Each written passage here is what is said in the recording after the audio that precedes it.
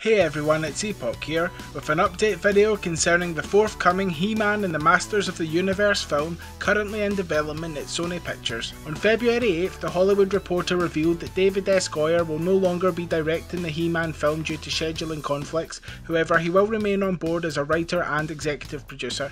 He-Man and the Masters of the Universe is set to release on December 18th, 2019. So let me know in the comments below, are you disappointed to see David S. Goyer step away from the director's role, and who would you like to see take his place? If you enjoyed this video, then please hit that like and subscribe button, and don't forget to share it with your fellow Masters of the Universe. Thanks for watching.